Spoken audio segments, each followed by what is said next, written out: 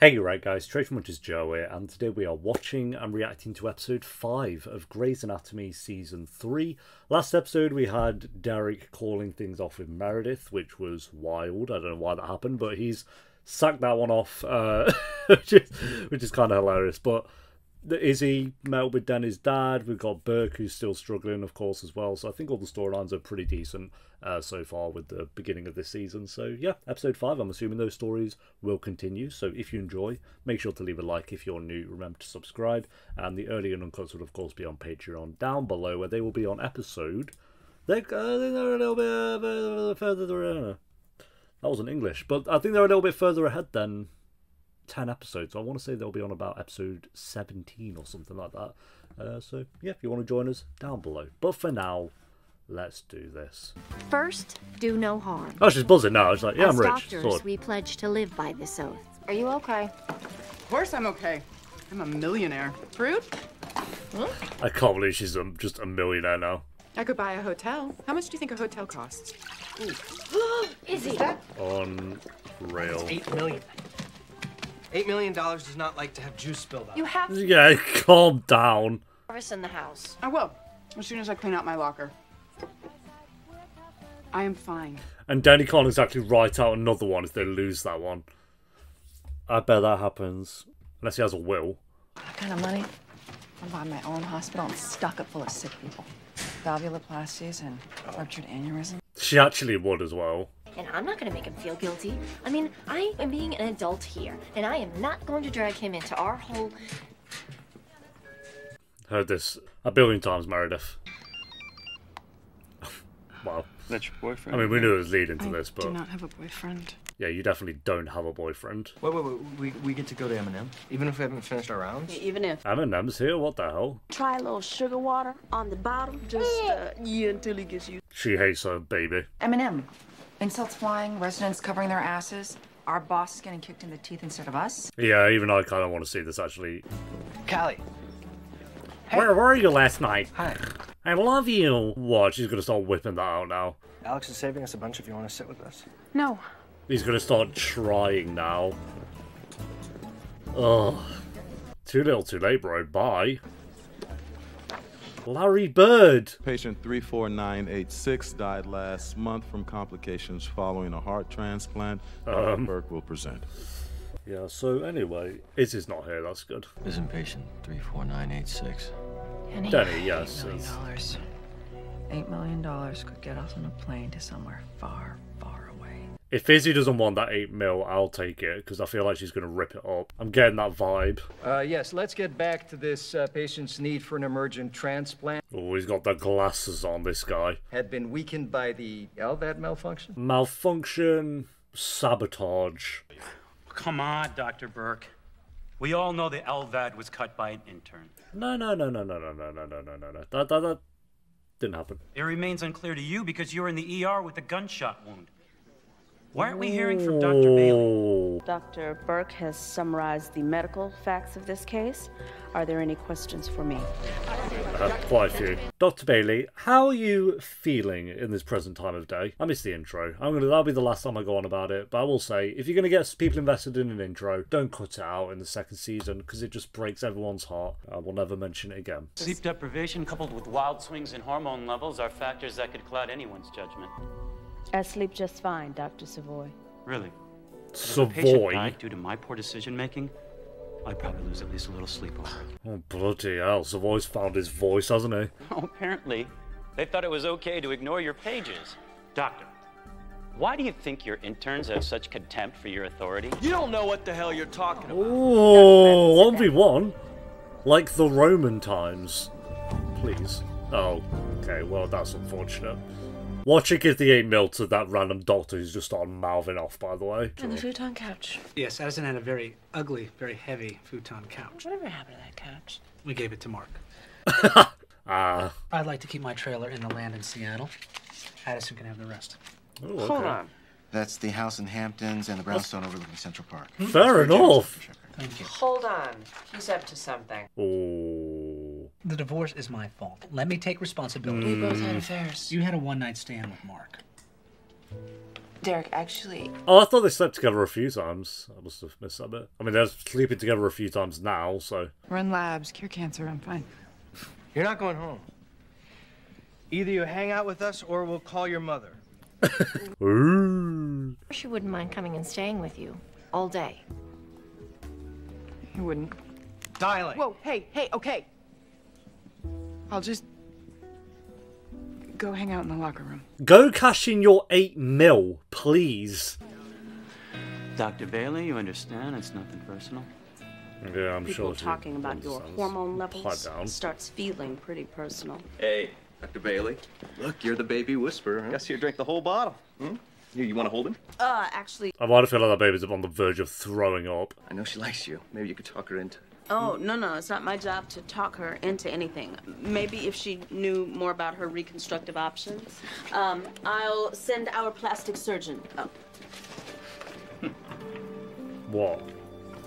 I don't really go. I missed, doctor talk and all that. They respond to you as an authority figure. I mean, you're an example of what they should be. A leader. I'm glad to have you back, Preston. Thank you, Chief. Just be honest. He's not even satisfied being here, so why not just be like, yeah, I gotta dip. I gotta go work at Burger King or something because this ain't working. And even then, he might flop around with trying to put the cheese on the bun and all that, so... How are you? Fine.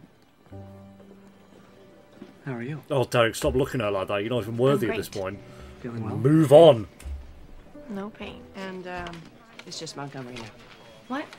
My name. The divorce was finalized this morning, so...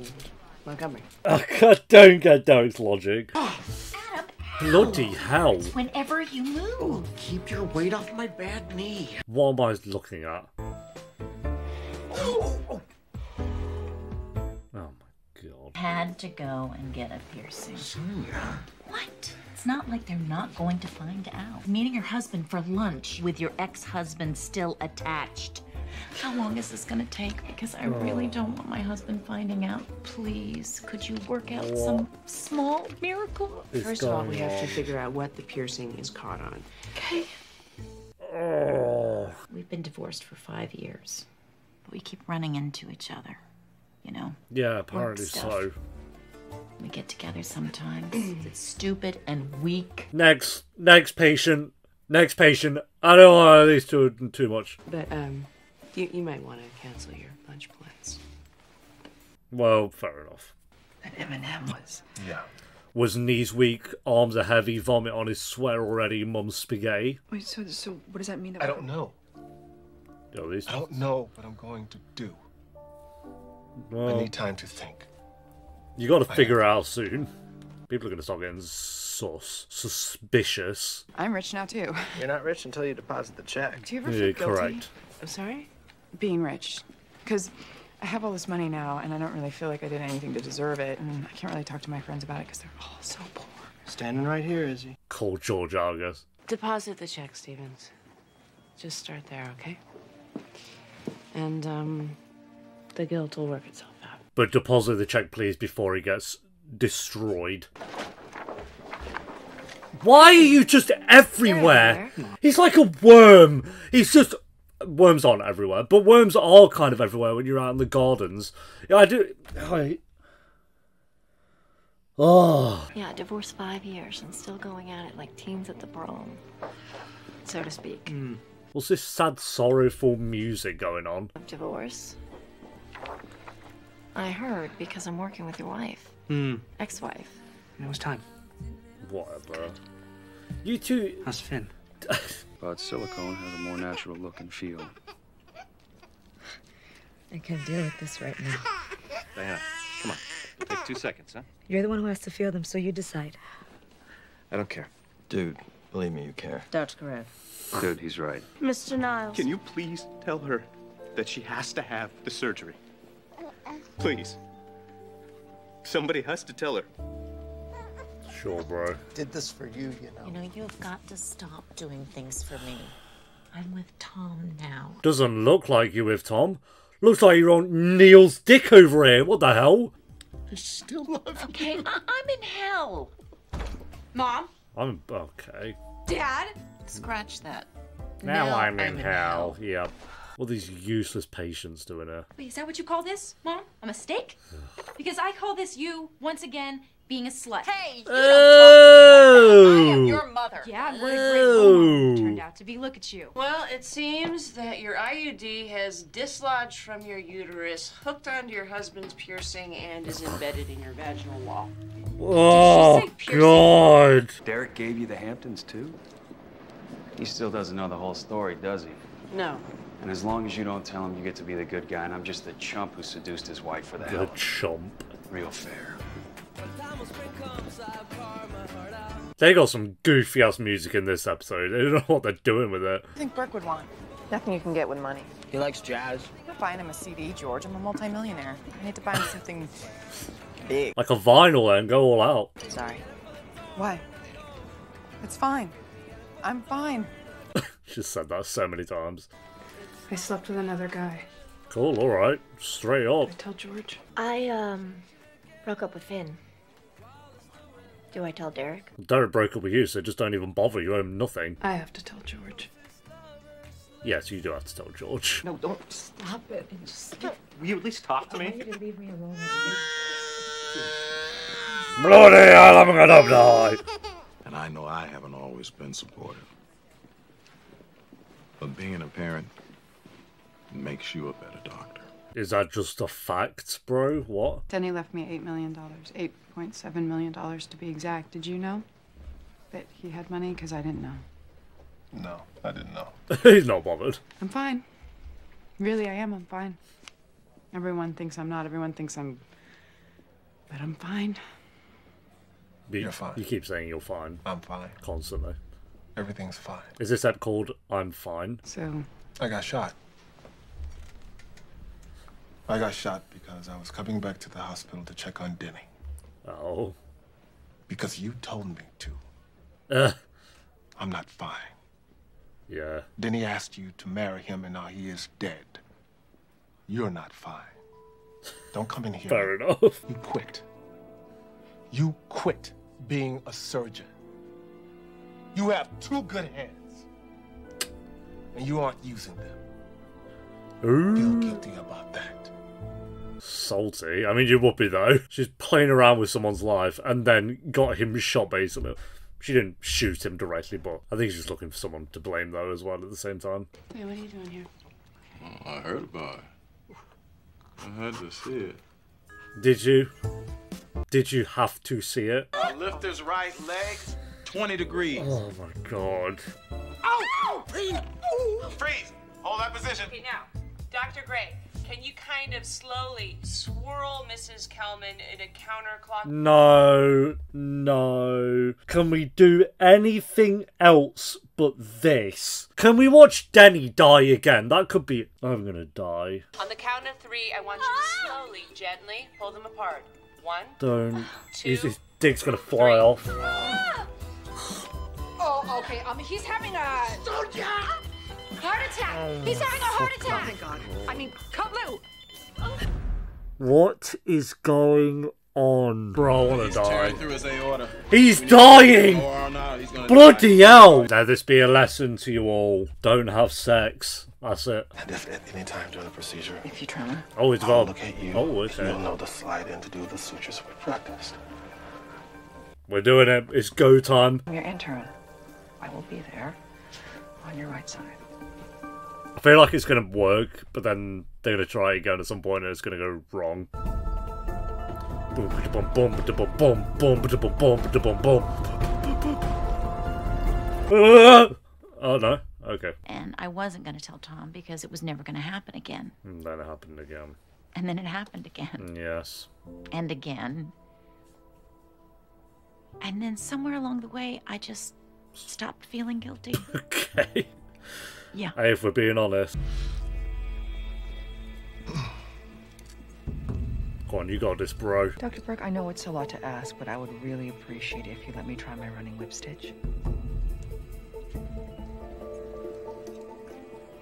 Ooh, look at that. They can't keep doing this, though. This sucks. Christina gets sex and perks. Maybe you should just apologize again, George. Yeah, because you're in a great position to give relationship advice. Yeah, to be fair. Christina's doing a running whip stitch on the heart. What? All I can think about is getting to my baby. This is where you tell me to fight the cancer so I don't miss out on the joys of motherhood. Then I get home. The baby's crying. The exhaustion hits, and I resent that tiny baby's presence in my house. Whoa, what? If I'm really tired and pissed off, I blame the baby. Ooh. What kind of mother blames her own baby for her cancer? A mother who's human. A mother who's overwhelmed. This is the part when I tell you to fight the cancer so that you don't miss out on the joys of motherhood. You were meant to say that. I like that we're civilized. We're these adult, grown-up people who can be divorced and friendly. We deserve a medal. It wasn't a one-night stand. What? Mark and I, it wasn't a one-night stand. I was in love with him. Oh, Jesus. Or at least I thought I was. After you left, we lived together for 2 months. Jesus. He's Mark. And, well, I caught him with someone else, and... Oh. And then Richard called. Wow. We both had relationships with other people. We're both equally liable for everything, so please take the brownstone. That's just messy all over them, isn't it? All I want is Seattle. I want Seattle, and I want never to see you again. That's not going to happen, though, so I want Seattle. You want an entire state. Is Seattle a state? I just made that up. No, Seattle is not a state. It's in Washington, though. Let's have a look. Oh, we're doing the elevator again. Oh my god, you two are going to kill me, aren't you? I broke up with Finn. He's going to be like, I don't give a bollocks about that. Cool. And okay. What's... I told you.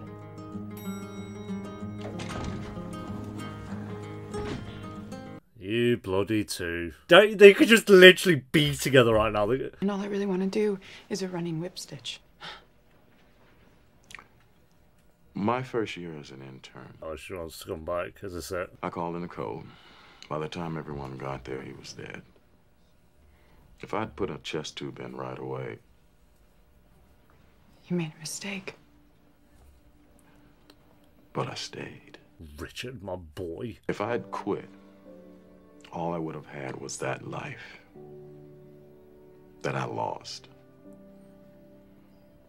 Instead, I get to save lives. Every day, I get to save lives. He makes points. Izzie could go on to save 10,000 lives, who knows? I've known you my whole life. I grew up with you, so I know what you're thinking. God, they were that old of friends. That there is a year of your life wasted. Trying to make it work with Addison, and you could have been with Meredith. Yeah! That you could be happy right now. That you and Meredith could have had a real chance. They still could... Still? I thought you should know the truth. Thought I owed you that.